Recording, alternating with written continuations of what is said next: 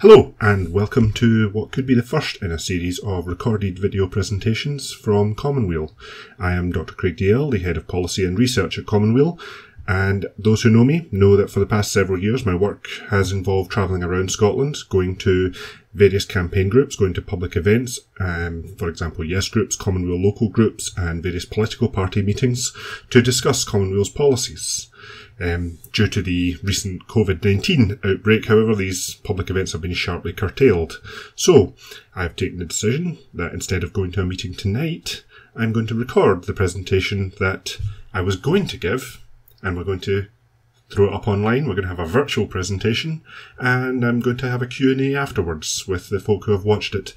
If this proves popular, we may go back through some of my other regular talks and record them and present them as well. So tonight, we're going to talk about Weal's plan for a Green New Deal for Scotland, our common home. I'm going to discuss the origins of the need for this policy, the climate emergency, the challenges that are coming to Scotland if we do not deal with the imminent problems, why Scotland can succeed at this task and fixing the problems that are coming, and what we need to change and what we need to do about them. So, we know about the climate emergency. We've known about the imminent problems of global warming for decades now, but we know just how bad it is getting. In 2018, the Intergovernmental Panel on Climate Change produced a report saying that there was no more time for debate and delay. We must limit global warming to below 1.5 degrees above pre-industrial levels, and we must make serious efforts to start decarbonising our economy within 12 years, or we will hit fundamental tipping points that means that the task will become impossible. That was 2 years ago. We have 10 years left. The clock is ticking. The impact of missing these targets is severe. Considering sea level rise alone, even at 1.5 degrees, we're seeing significant sea level rise of between 0.5 metre and 3 metres. This is important to understand. Even at 1.5 degrees, we're seeing significant impacts of global warming. 1.5 degrees isn't a safe ceiling. They actually said something like 0.5 degrees was the safe ceiling. We're currently at 1.1 degrees, so we're already beyond safe. We're now in damage control. If we go to the upper limit that the IPCC was recommending, which was 2 degrees, then we're seeing sea level rises of up to 6 metres. And if we carry on doing nothing and just following the policies that we're already doing, then we're projecting a 4-degree rise or more. We are looking at entire cities disappearing here, folks. We're looking at places like Alexandria, Osaka, Miami disappearing. We're looking at countries disappearing. The island nations of the Pacific, countries like Bangladesh, hundreds of millions of people face being displaced if we do nothing. And what do we do when that happens? Where do these people go? Scotland is not immune from all of this. This is a map produced by the Surging Seas website. This shows projections for Falkirk by 2100. On the left we have the 1.5 degree ceiling, on the right we have the 2 degree ceiling. Falkirk may well be significantly affected by climate change, even if we meet our targets. Other cities like Inverness, Aberdeen, parts of Greenock, Glasgow will be significantly affected. One of the great ironies is that Glasgow Airport looks set to go underwater within the next 100 years. There is no more time for delay in this. This was the firm point about the IPCC, but it's also the point that we really need to take to heart when we start making excuses. Like, well, we need to wait for everybody else to take a step before we take a step. Because here's the truth of it. 50% of the global carbon emissions are caused by the richest 10% of people on Earth. That's us. We are in that box. This is our problem to fix. And sitting around waiting for everybody else to take that first step before we do something, well, that kind of multilateralism is working as well for the climate change movement as it has been for the nuclear disarmament movement. Excuses like we're too small no longer cut it when we are disproportionately part of the problem. This one is on us. And anyway, there is this national story that Scotland has, that Scotland invented the world as part of the first industrial revolution. There's a fair bit about romanticism and jingoism about that, but let's take that story at its face. If we did that before, why can't we do it again? Why are we just abandoning the world when we could be leading the way? We could be developing the solutions. We could help others develop the solutions. We could export the skills and the technology to help others fix the problems, because this is a global problem. Even if we're not waiting for the rest of the world to catch up, we caused it. It's our responsibility to take a part in fixing it. It's our responsibility to help others fix it as well. Now, here's the thing with the environmental movement as a whole. This isn't just a problem of decarbonisation. Climate isn't even the only emergency that we're facing. We've seen those nature documentaries of the plastic choking our seas, our land, our own bodies. There may well be nowhere left on the earth that is not polluted by plastic now, and the problem is getting worse. We are losing species of animals and plants at a horrific rate. How many of you out there will remember driving in rural areas, and when you got home you had to scrape all the insects off your windscreen? How many of you remember when that stopped? Since about the year 2000, Europe is estimated to have lost about 80% of its insect biomass. 80% of the insects are dead. 1 in 6 bee species are regionally extinct somewhere. If we lose the pollinators, we lose everything else, including us. Critical resources are depleting, people are fighting over what's left, soils are eroding, water sources are polluting, aquifers are depleting, we are overstressing this planet, people are fighting over what's left. So a Green New Deal will be tackling decarbonisation, but it also has to tackle all of these other things as well. So what does this mean for Scotland? Let's start with the great black elephant, oil, because there is a great argument that goes around, especially the independence movements, that says what we really need to do is get independence, then drill out all of the oil we can get, every last drop, sell it for as much money as we can, become as rich as Norway, and then we can fix everything else. I highly recommend you go and read this paper that I'm showing from Friends of the Earth Scotland called Sea Change, that looks at the problem with this thinking, but also looks at the opportunities that if we get away from that, we can create a much better economy. Here's the science, folks. Think about all the oil around Scotland that we don't know about yet. All those fields that we haven't discovered, or those fields that we suspect might be there, but you know, folk have stopped us going looking. There's a great myth or a great story about all that oil off the west coast. The Ministry of Defence has blocked Scotland from looking at. All of that oil in the unknown fields has to stay in the ground if we want to meet our 1.5 degree target. Now think about all those oil reserves that we know about, we know they're there, but we haven't started tapping them yet. 100%, every last drop of that oil has to stay in the ground if we want to meet our 1.5 degree target. And of the oil in reserves that we're currently extracting, at least 20% of that has to stay in the ground if we want to meet our target. So that's the challenge. That's the science of it. There's no getting around this. But let's say we don't. Let's say we go after every last drop. We're doing our own economy a disservice when we do this.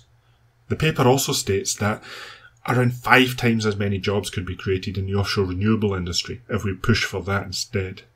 The jobs are highly transferable. Who knows offshore engineering better than a rigger, really? And I've actually had direct industrial experience of this when I've spoken to folk who are doing this. I've spoken to folk in offshore renewable companies who are hiring riggers and saying we're really starting to scare the oil industry at the rate we're taking the skills from them. There are great opportunities if we do this right. So let's look at what a Green New Deal would mean for Scotland. The first thing to look at is electricity. Because if we really want to focus on renewable electricity instead of oil-based energy, we're going to have to build up the national grid. And right now the national grid severely disadvantages the development of Scottish renewables. It has been reported somewhere that this is a direct conspiracy. It's not really. It's just that the UK network is designed for a previous age. It's designed for the coal age. Back then, what you wanted to do was minimise your transmission losses. Electricity was expensive to transport. Coal was cheap to transport. It transports very well by rail. So what you did was you built your coal power plants near to your population centres. That's London and the southeast. So you set up your grid to encourage this via a system of charges and subsidies. Upshot of this, if you stick a 1 megawatt generator in the centre of London, you'll be paid a transmission subsidy of £8,000 a year to connect that generator to the national grid. Put the same turbine in Caithness, you will pay a tariff of £24,000. So we are now in the age where we can move coal by train, but we can't move the wind. We need to put the generators where the resources are. But right now the system is working against us. So one of the first jobs of a Green New Deal Scotland is to nationalise the energy grid, nationalise the means of production of energy, and start developing a grid that works for the 21st century and the renewable age. Now, to be fair, this is one of the areas that we will need to wait for independence to do. A lot of these powers are reserved, but we can get the groundwork done. And we can start working out exactly what we would do when those powers are coming. This is not the case for the next area. Housing. Especially new housing. We're still building crap housing. 95% of our heating budget in Scotland is heated with fossil fuels. We're still building houses that rely on fossil fuels, although, to be fair, the installation of new gas boilers is going to get phased out in the next couple of years. But that doesn't fix the problem of cold houses. Many of you out there will have monthly heating bills of 50 quid a month or maybe even £100 a month. We need to start building eco houses. And we need to start recognising that if we are moving towards a Green New Deal future, then we have to start building the houses and the other buildings now that will be compatible with that future. If we want a zero carbon Scotland in 2045, which is the current Scottish Government plan, we need to recognise that a house built today will still be standing in 2045, therefore should be built to Green New Deal standards.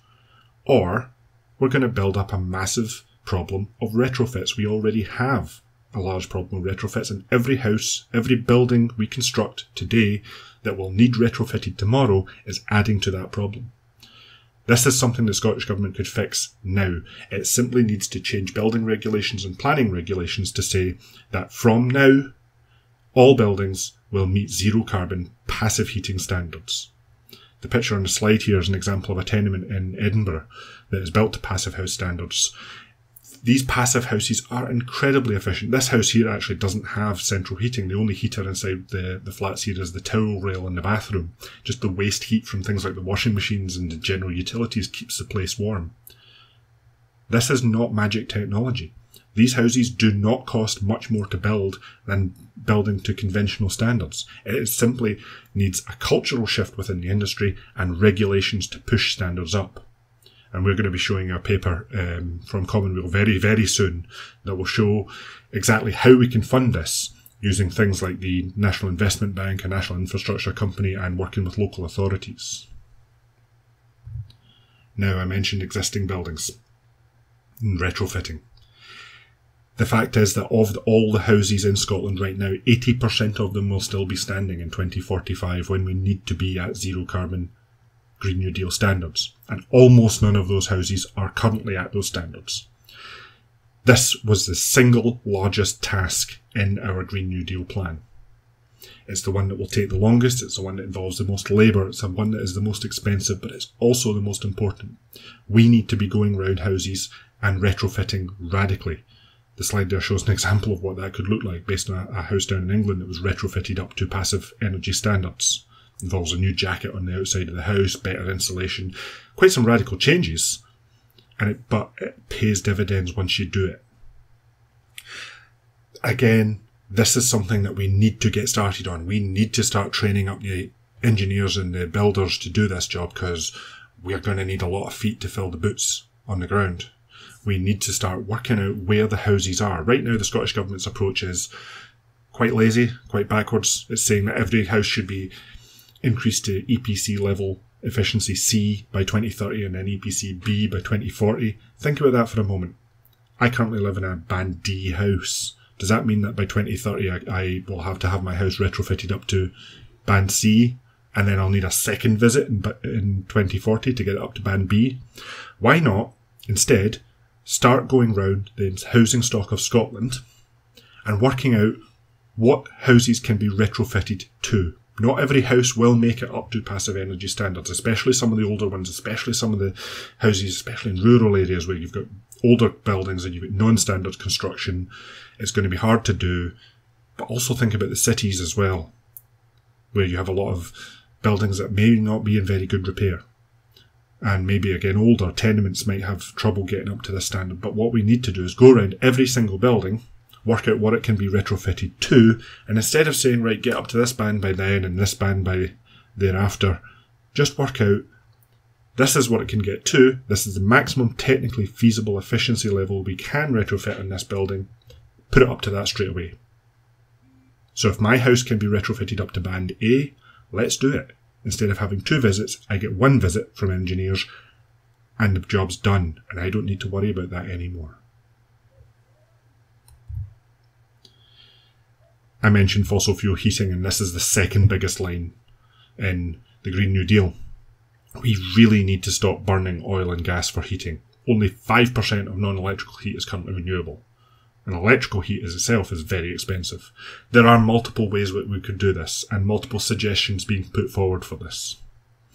One is that we simply take out every gas boiler and replace it with air source heat pumps. This is the kind of private company-led version of this. It's really good for private companies, especially those private energy suppliers who are supplying renewable electricity. Turn all gas customers into electrical customers.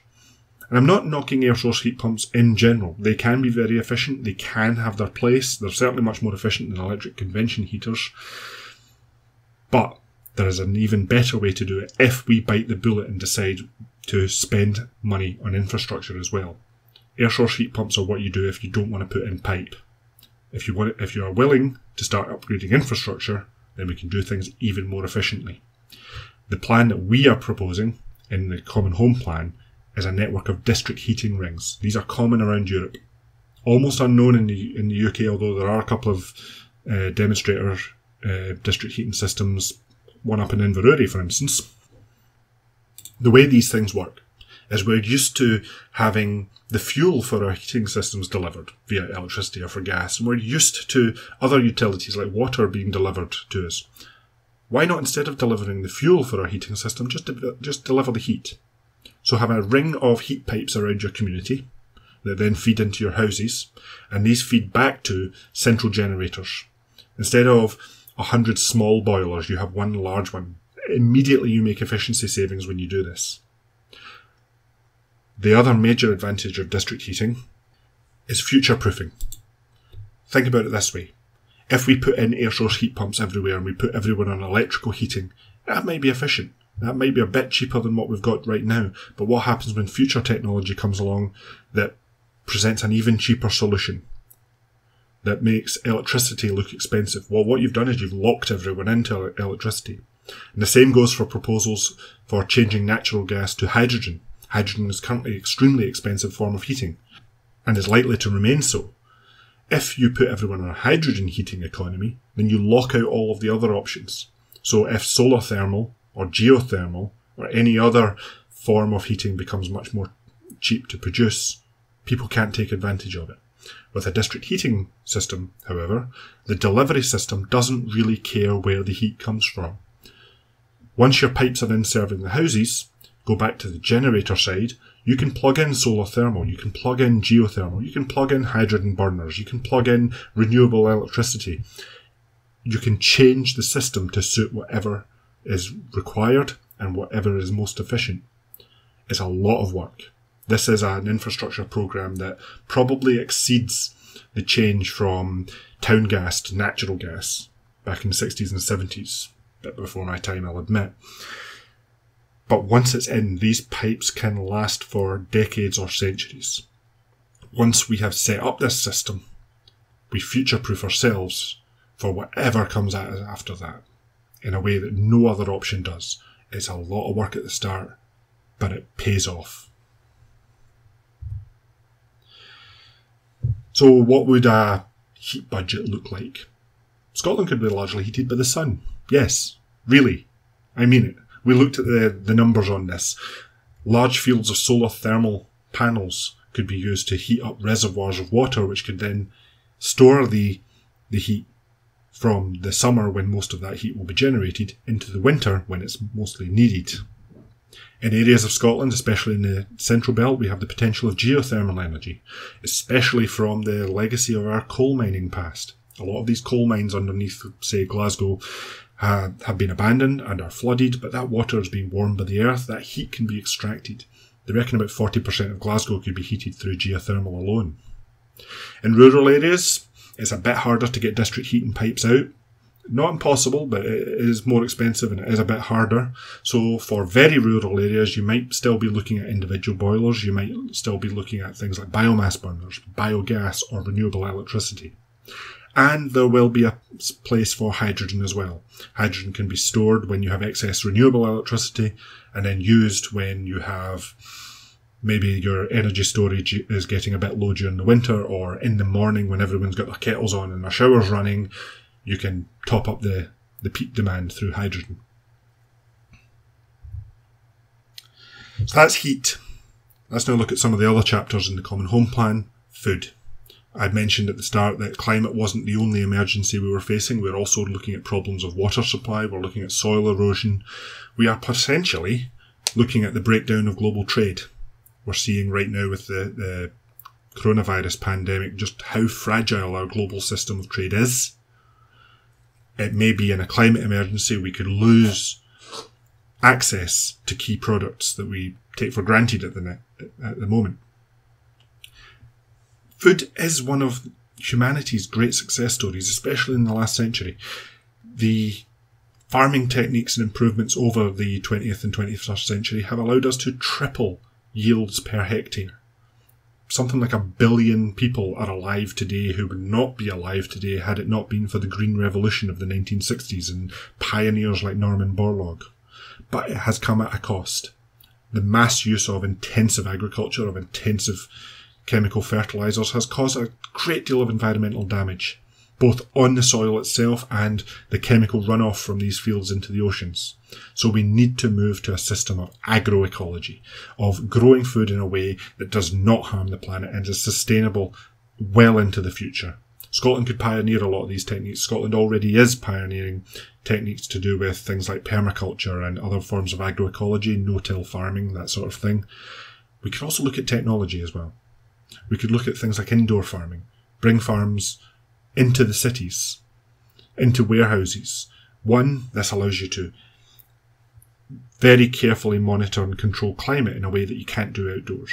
And in an era where climate change may mean more unpredictable climate and weather, this could become important. It also allows us to shorten supply chains. What we used to fly in at massive CO2 carbon footprints, we can grow right next door. We can also increase yields even further by going vertical. Instead of talking about how many calories can you grow on a square metre of area, you start talking about how many calories you can grow in a cubic metre of volume. Again, there are pioneers, even in Scotland, of this kind of indoor farming. There's a company up in Dundee that's doing this. Shortening those food supply chains also has advantages in other sectors. For example, transport. Transport's another major source of emissions. Around 25% of the energy we use in Scotland is for transport, fuel for cars and trucks and buses and whatnot. 37% of Scotland's carbon footprint comes from transport. So not just reducing supply chains and trade, we need to start thinking about ways to do things differently, ways to move our people around as well. We need to work better, work closer to home to reduce those commutes. I've often commute into Glasgow for work and often caught in traffic jams. It's miserable. Why are we doing this? I'm actually lucky. I can work from home. And during this pandemic, a lot more people are realising they can too. I actually wonder if after this crisis is all over, some people might decide that finding a better work-life balance that involves more homework could become a thing. And I really hope it does. It doesn't suit everybody. It doesn't suit every job. Before I was in politics, some of you know I worked in the laser industry. I couldn't set up a clean room in my shed and build lasers from home. It's not going to work that way. But for a lot of workers, a lot of the time, I could see advantages in this. Take just a few % of cars off the road to do with the morning commute, and those traffic jams disappear. Take a few more % off by increasing public transport, and suddenly life becomes a lot more pleasant. There are some unknowns here. We don't yet know the impact of things like automation, like this wee Google car.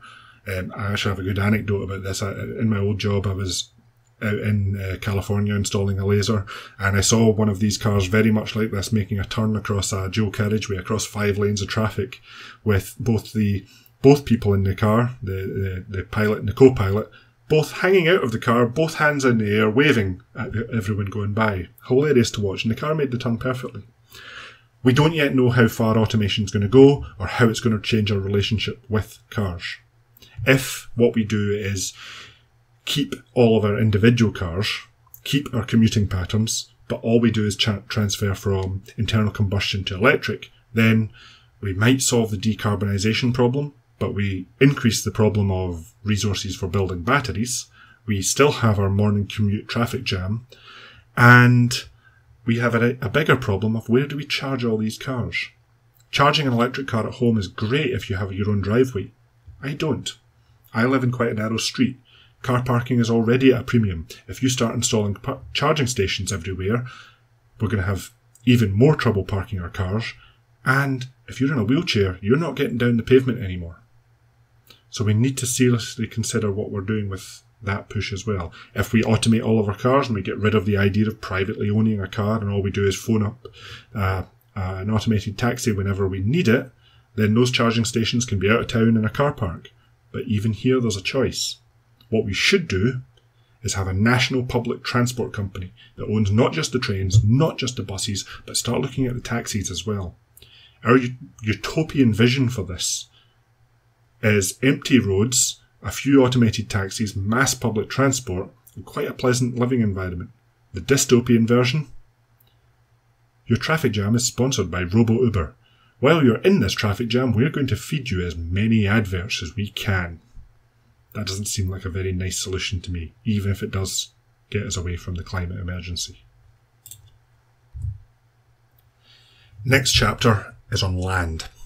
Scotland has a real problem with land and land ownership. Some 50% of Scotland is owned by around 450 people.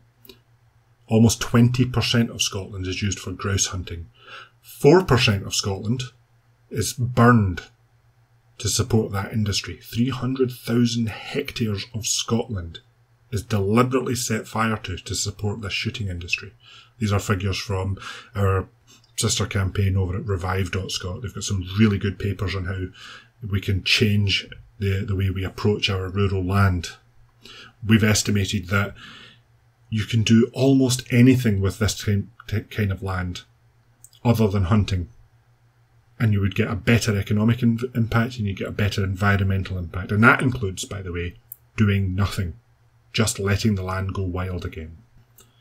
We also need to think about the land in other places. Not just a rural issue, this is an intensely urban issue as well. Look around your cities, look around your communities. Every single community I've ever visited has been able to give me an example of that derelict building that has had nothing done to it for decades and is just sitting rotting. We need to have a really hard conversation about what it means to own land and own buildings around us. And if people are not making the maximum use of what they own, then we need to start looking at ways that we can make that happen. And now we think about what we are doing as individuals. Our consumerist economy, our society of fast fashion, buy more widgets, buy more crap, throw it away, upgrade to the next crap, just consume, consume, consume. This is not a way to run an economy, and it's essentially the way we have caused a great deal of the damage that we're seeing around us. All of these resources being dug up, produced into stuff that is then thrown away after one use, or sometimes not even that. How many of you have been given one of those presents at Christmas? You unwrap it and you look at it, you go, ha ha ha ha ha, very funny, and you throw it away immediately. All of the utility in that was for one joke as soon as you opened it. Probably the worst example I've ever seen of this was a couple of years ago. Poundland produced a Valentine's gift called the Box of Nothing. What do you want for Valentine's Day, honey? Oh, nothing. Okay, here's an empty clamshell box. It's not even recyclable. That's appalling. We cannot keep producing goods like this. We cannot keep producing goods that when one component in them breaks, you have to chuck them away and upgrade them. It's good to see the EU is starting to get onto the right to repair movement, for instance, and is starting to mandate that not only have you the right to send a product back and get it repaired, but goods have to be designed to be more easily repaired. For example, by reducing the use of custom components like screws with very specialised nibs on them that make it impossible for anyone else to open them up and repair them. We need to start designing our products from the beginning to fit into a circular economy. And we don't just mean buy, use, recycle. If that's all you're doing, that's actually in a sense, a form of failure. We should be looking at multiple loops, multiple uses of resources. Once we dig up resources and turn them into a thing, that thing, the resources embedded in it, should stay in our economic system for as long as possible before it becomes waste. And ideally, it should not become waste. So we've proposed a multiple loop system. The first one being borrow. Why are we all buying the same tools that sit in a drawer not being used when we could have a tool library and just borrow what we need when we need it? Why are we not seeing more in the way of clothes libraries, especially baby clothes libraries? Because we all know how fast they grow. But also things like formal wear. Why not have a design competition in Scotland, get some young Scottish designers design the next season of clothing. That then appears in the clothes library. You can borrow it for formal events. My dream for a Green New Deal Scotland is everyone stoking about in designer wear and we didn't have to buy any of it. The next loop, if we're not talking about borrowing, we're talking about reusing. We're getting quite good at thinking this way with things like reusable carrier bags, reusable coffee cups. Design more things to have more uses embedded in them. Then we get onto the repair cycle, that repair and reuse. Our washing machines shouldn't be thrown away when one component breaks. We should be having more in the way of jobs created, a local repair person who can come around and fix all your gadgets and utilities. Then think about remanufacture. So say my laptop hits the point where it can't really be repaired anymore. Or maybe it just gets too old and I want to upgrade the hardware in it. So what I should do is take it back to the shop and strip out everything that can be stripped out, what needs to be stripped out, but preserve everything that can be preserved. Just because the motherboard is dead doesn't mean I replace the keyboard. Design all of our products to be much more modular in this sense. Then, once we get to the point of products breaking down to the point where they can't be reused, as much as possible of it should be compostable. So more bioplastics, for instance. Anything that cannot be put in the home composting bin should be able to be taken to a community composting bin or an industrial composter. Only then should we look at recovering those resources that are beyond use and cannot be composted but can be broken down and recycled. Anything that cannot fit into this cycle shouldn't be used at all. So when do we want to do all this by? It was quite interesting during the December 2019 general election, where you saw a lot of the political parties outbidding each other on decarbonisation targets. The UK government wanted to do it by 2050. Scottish government says 2045. Other groups have said 2040, 2035. Here's the thing. All of these are targets without a plan. None of them have a stated roadmap of how we get from where we are now to how we get to where we are then. All of these plans no better than political slogans. And I even include the folk who want to go faster in this. If you want to go faster, we need to show how we can do it. Commonweal took a different approach. What we said was, let's look at what we need to do, how fast we think we can do it. We think it will take about 25 years to implement our plan, largely because of the big infrastructure projects like the housing restructuring and the district heating pipes.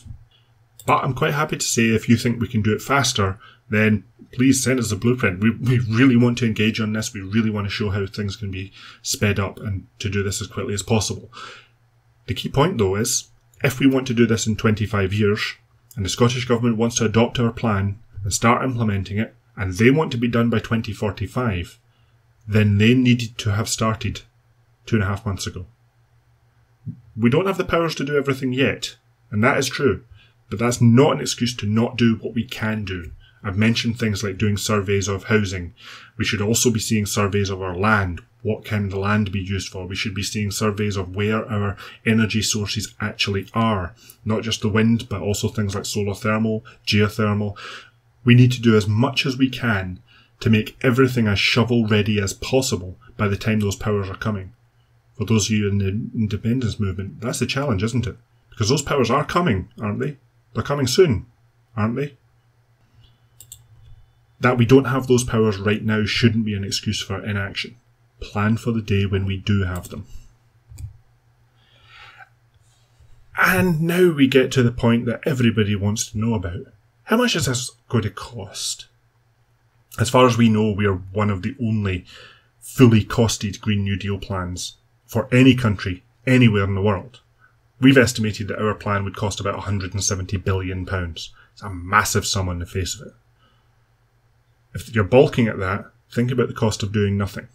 Think about the cost of letting Falkirk, Inverness and Aberdeen go underwater.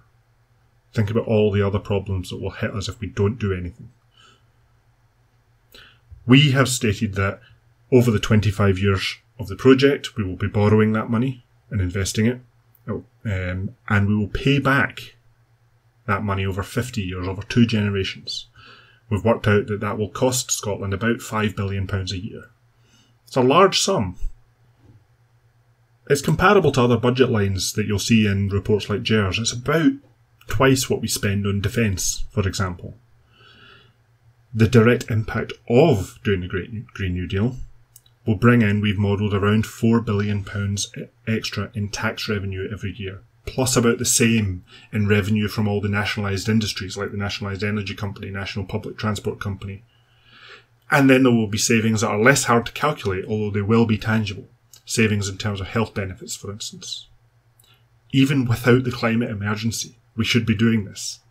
We should be doing this even if we don't need to, because we do need to, really. Doing nothing is bad economics. One of the things we're sometimes told about the Green New Deal is that it will be a plan of sacrifice and privation. We've looked at what Scotland would need to sacrifice if we implemented a Green New Deal. We'll have to sacrifice quite a lot. We have to sacrifice the pollution that comes from burning all those fossil fuels. We have to sacrifice our cold and drafty homes and our unaffordable energy bills. We have to sacrifice the morning commuter traffic jam and the evening one. We have to sacrifice an economy that is making us miserable.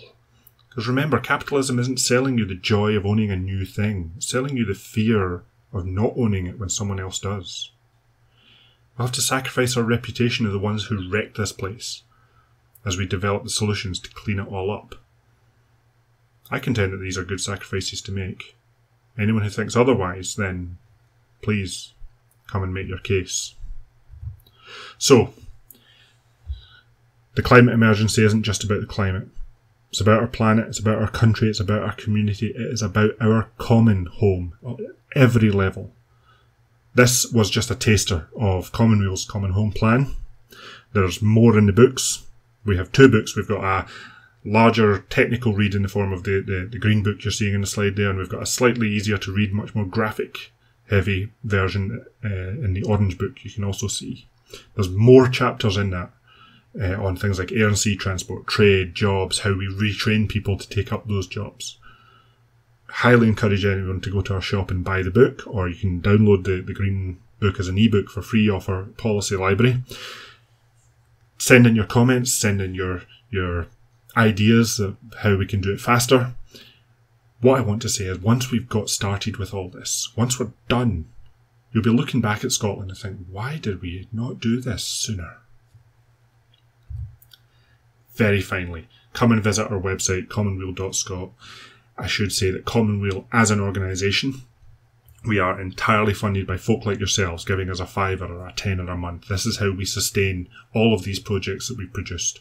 We don't have government money, we don't have big fundraising donors, we don't have billionaire philanthropists throwing money at us, we don't even have adverts on the website. We are entirely supported by folk like yourself. So go onto our website, read the policy papers, read the plans, go into our shop and buy the plans. We have those 2 books. We have other books on how we can start a new independent country. We've got an atlas of opportunity if you want to see where the resources of Scotland actually are. please buy them, give them to your friends, give them to your family. And if you want to support us, if you enjoy what we're doing, if you think what we're doing is value and you want to see us produce more of it, then please sign up as a regular supporter, go to our donate page and give us a tenner a month or whatever you can afford. Thank you for listening to what hopefully will be the first in a series of these video presentations. If you found this valuable, let me know, and if there's demand for this, then I will record all of the other presentations that I often give around the country, and I'll be putting them up online so that they can be shared around places, and maybe we'll have another one of these virtual conferences very soon. Thank you.